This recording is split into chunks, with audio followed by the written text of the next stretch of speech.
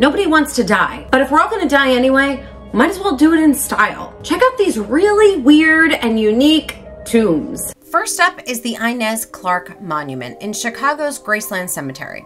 Picture this, a glass encased statue of a young girl with a parasol rumored to be haunted. Legends say she wanders the cemetery during storms, and sometimes she's missing from her case, only to return by morning.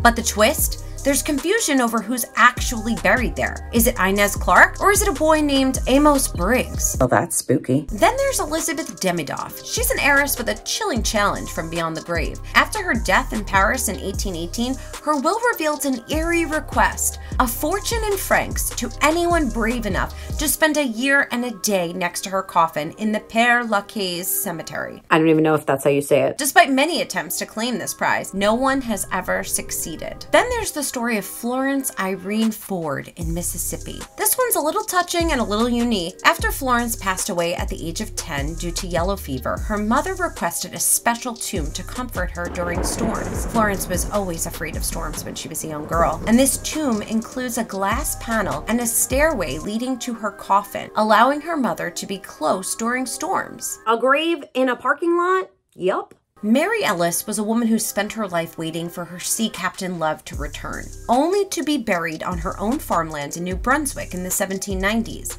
Now fast forward to the 1960s, urban development encroaches, transforming her final resting place into a parking lot. Yet amidst the hustle and bustle of New Jersey, Mary's grave stands undisturbed, a lasting monument to love and patience. Now we'll head over to Paris, stumble upon Père Lachaise, a massive cemetery filled with the graves of famous artists and thinkers. Among these, there's this one grave, Fernand Arbelot's, and this one really stands out. Picture this, a monument showing Arbelot eternally looking into his wife's eyes, or, well, her sculpted head, to be exact. Now get this, William Jeffries, a young senator from North Carolina, gets really sick. He developed a huge fear of being buried and eaten by worms. So what does he do?